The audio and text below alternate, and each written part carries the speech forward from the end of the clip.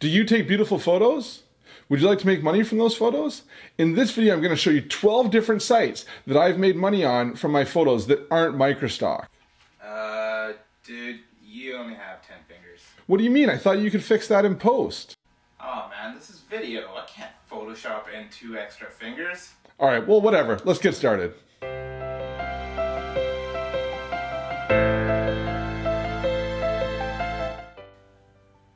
Hi, my name is James Wheeler. I'm a landscape and travel photographer, and for over 10 years, I've been posting my photos online to a number of different sites. Now, some of these sites work, some of them didn't. And I'm going to save you the time from going to the ones that didn't, and I'm going to show you the 12 sites that I've made money from and let you know how much I've made from each of those sites. Now, none of these sites I'm going to go over are Microstock. I do post my photos to Microstock sites, and I'm going to be creating another video on which of those sites are the best. So if you're interested in that, make sure you go down, click the subscribe button, and click the notify bell so you get notified when that video is posted. Now, I'm going to go through 12 different sites, but you can really group these sites into 4 different groups. The first group is the big social sites. So these are sites that have a lot of users. They're not just for photographers. These sites I'm talking about: Facebook, Twitter, Instagram, Pinterest, those types of sites. Now, although you can't sell your photos directly on their sites, there are ways to make money from posting your photos to the sites, which I'm going to go through. Next are the photography community sites. The 4 main sites that I've used are Flickr, 500px, SmugMug, and Viewbug. After that, the print-on-demand sites. Now, these are sites where you can upload your photos, but then you can use the site to sell prints, and they'll actually print it and send it directly to the customers. The 2 sites that I've had some success with for those are Fine Art America and Redbubble. The last site isn't one that you would think, and they're the free stock photography sites. The ones that I've had success on with those are Pexels and Pixabay. And last, at the end of the video, I'm going to go through a 13th site, which is a bonus site. And on this site, I've made $320 over 3 days, but then never made another cent afterwards. And I'll talk about that at the end of the video. Let's get into the social media sites now.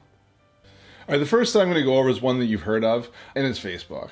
I probably made about $1,000 on Facebook, primarily selling prints. So people will go to my Facebook page, they'll like my Facebook page, and then they'll follow me and they'll go through and eventually purchase prints. So $1,000 isn't a lot. I haven't spent any money on Facebook ads though. So one of the things to know about Facebook is a number of years ago, it was much easier to get an organic following on your photography. These days, Facebook has changed, their algorithms changed, and really to do well on Facebook these days, I find that you really need to pay for ads. So I'm not going to spend any time on Facebook ads. There's lots of other YouTube videos that I'm sure you can find on those. But that's just one thing to note about Facebook. So I don't really focus it on anymore because I don't really have a budget for Facebook ads. All right, the next site is Instagram. Now, I don't make a lot of money off Instagram, but I had to include it in this list. And if I didn't, everybody would ask, well, what about Instagram? Now, I think you can be very successful on Instagram as a social influencer. So really growing a large following with your photography and then basically going to different brands and getting them to pay you to put on posts. Okay? But that's not the kind of business that I do. I primarily sell my photos as stock and prints. So I haven't really invested the time to grow my following on Instagram. However, that is something you could do. However, one of the reasons that I haven't done that is I kind of see that in the future, Facebook may change the algorithm so that you have to pay to reach your followers, very similar to the way they did on Facebook a number of years ago. So I would caution people around that, but I think Instagram is a great platform. I do use it. I do, put hashtags on my photos. I do view it, and I really do enjoy the platform. But I just don't find that I make a lot of money of it as of right now. Now, the next site that I want to go over is Pinterest. Again, Pinterest, very similar. I haven't really invested a lot of time. I did play with it a while back when it first came out, and I don't post there regularly. However, that being said, what I've found is that people have gone to other sites and they've pinned my photos. Specifically Fine Art America, they've got a Pinterest link there, as well as on Flickr, there's a way you can share to Pinterest. And what I see when I look at my stats on Fine Art America or I look at them on Flickr, I find that I get a lot of traffic coming in from Pinterest. So what's happened is people have gone in, pinned my photos on Pinterest. They often pin them on boards. I've gone and looked, and they pinned them on boards. They're like, places I want to visit or dream photography locations. And they create these boards, and then people follow those boards and they repin them. And it's actually worked out quite well for me, especially for Fine Art America. There's a couple of photos that have gone kind of viral on Pinterest, and they link back to my Fine Art America. And although I don't think those are my best photos, I've found that they've made a lot of more Fine Art America sales than the other ones. And I think that's through people finding them through Pinterest. Same with Flickr. People have posted a lot of my photos to Flickr, then they then come back to my Flickr, and from my Flickr, it's easy for them to then come to my website where they can buy stock photos. So I don't make them directly, but I figure I have made a couple $100 indirectly from my photos being shared on Pinterest. All right, the next site is Twitter. Now, Twitter isn't a very great place to post your photos, and you don't see a lot of photographers posting their photos on Twitter. But I have found this a good spot to get stock sales for your photos. The reason is you can post, let's say, a landscape photo of a particular location. And then if you tag it with that location, by tag I say put a hashtag for that location, what you'll find is a lot of small businesses will be following that hashtag. And then they'll go in and they're just looking for things to retweet. So they'll go in, they'll see your beautiful photo of their location. Maybe they're a hotel in that location. They'll see it and they'll retweet it to their followers. Okay. Great, that gets you more exposure, but doesn't make you any money. But what I've noticed is that the places that retweet your photos will then often buy those photos later on. So if you think about a small business, like someone who's running marketing for a hotel or running marketing for a restaurant in a tourist location, right? It's probably the same person that's going to be in charge of redoing the website as it is who's managing the Twitter account. So they go and they repost your photos, they like your photos, they get some likes on their tweets, great. But then when they're redoing their website, they think, oh, I like that photo. Let me go and find that photographer and buy a license for it. So I do find that people retweet my photos, end up then coming to my website and buying licenses for those same photos, which is why I say Twitter is a pretty good medium. Now, if I go back and look at my stats, I think I've made about $300 that I can attribute to Twitter, basically people coming back from Twitter to buy stock photos. But it could be more than that, because they could go through and type it in and I wouldn't know that it came through that route. Right? But I find that it is a good medium to get people to come back to buy stock from your website. All right, now I'm going to get into the social community sites. Now I'm going to start with Flickr. Flickr was the first site that I started uploading my photos to. Now that was almost 10 years ago, and things have changed a lot since then. But back then, the Microstock sites weren't that good. So a lot of people would go to Flickr if they wanted to buy stock photos, and they would search for photos on Flickr, find those, and they'd contact you through Flickr. That's actually how I got into stock photography and selling my photos as stock, because people would go and they kept asking me on Flickr to buy licenses to my photos. So I thought, well, maybe I should upload them to the Microstock sites. Maybe I should set up a website so they could just go there and directly buy them, because it was hard for me to receive money. And that's kind of how I started making money from my photos, was all through Flickr.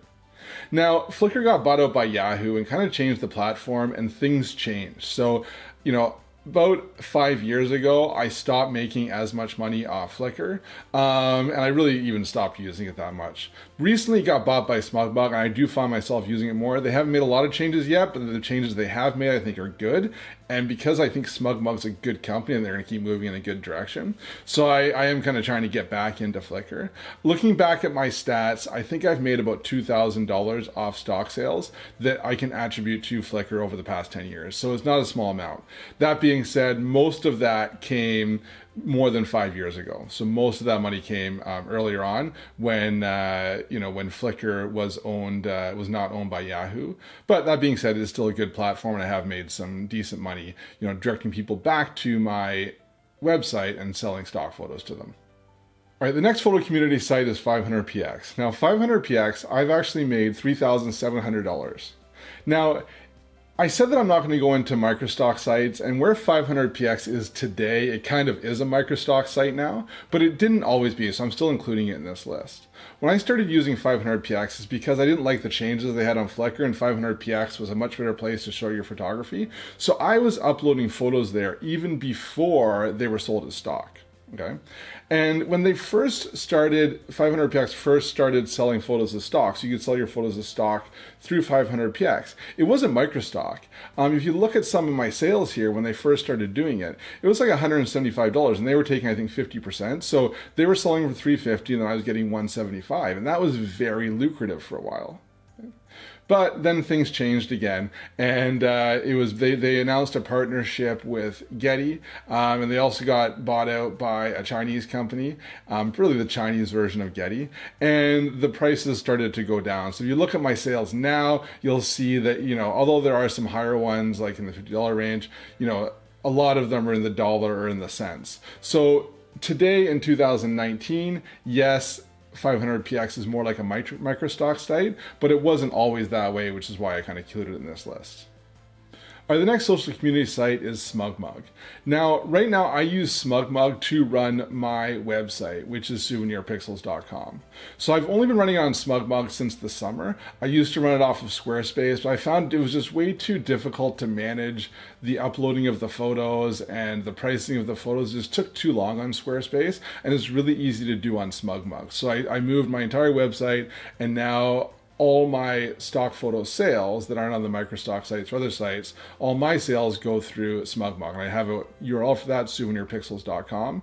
And so what I do is all of my social sites like Twitter, you know, Flickr, Facebook, if anybody ever wants to buy a stock photo or a print from me, I just direct them to SmugMug and they purchase it from there, and SmugMug handles all the payment, and I just receive the payment from SmugMug.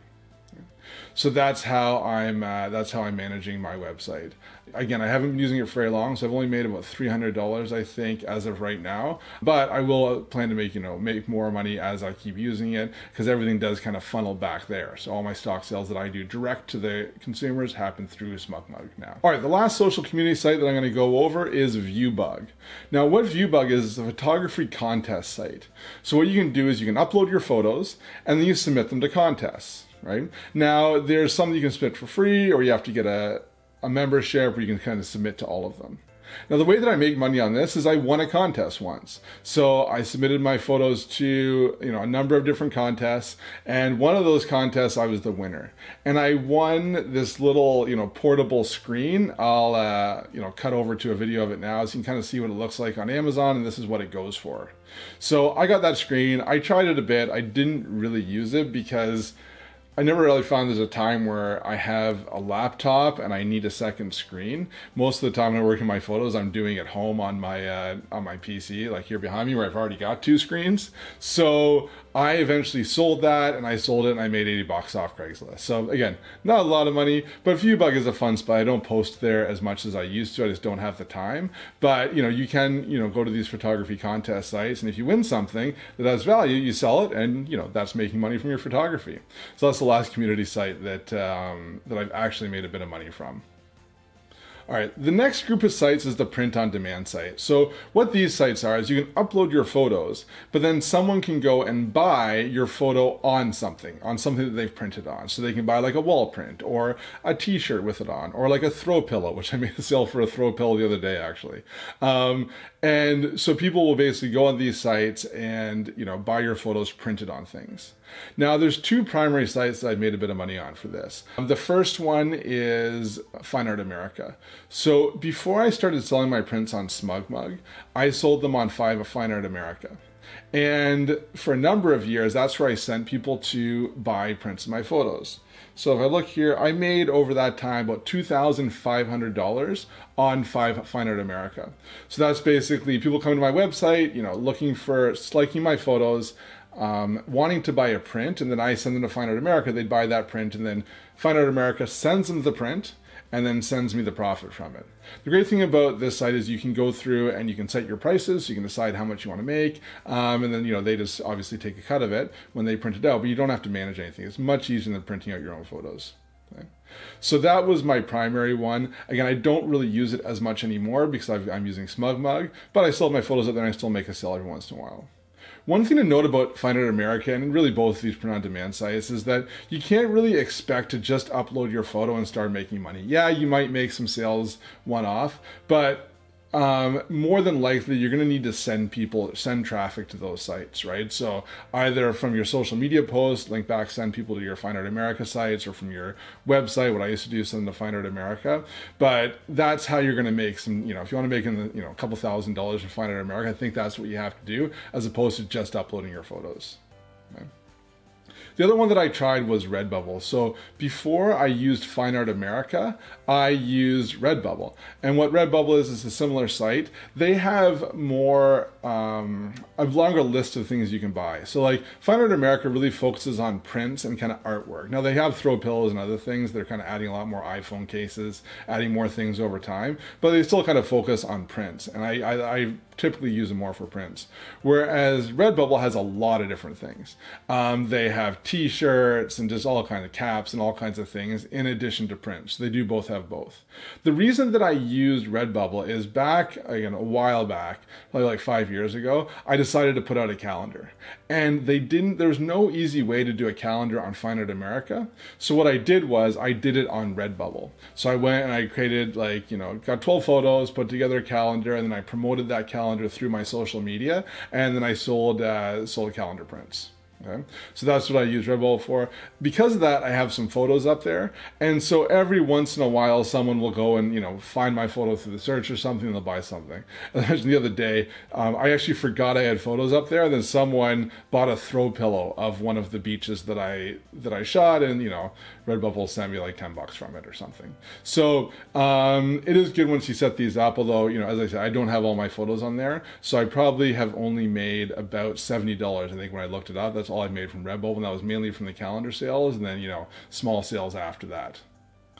All right, the last group of sites is the free stock photography sites. So if you're not familiar with these sites, what they are is you can basically upload your photos to these sites, and anybody can use them for free for commercial purposes. Okay, so these sites are getting very popular. If you go into the search engines, you're going to see them pop up if people search for stock photography. Now, and because of that, they get a lot of views. So the first one that I have uploaded to is Pexels, and I've made about $110 on Pexels so far. Okay.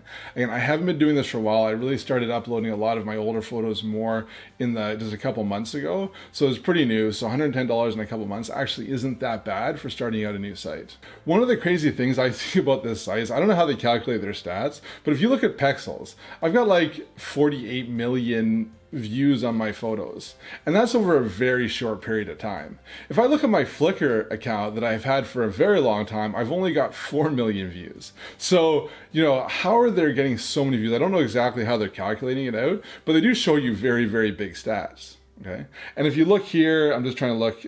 I've got like 300,000 downloads. So these sites, they are very popular, and they are getting a lot of people going to them and a lot of views. Now, what you'll see is when you go and download a photo, they will encourage you or give you the option to click on a button and donate.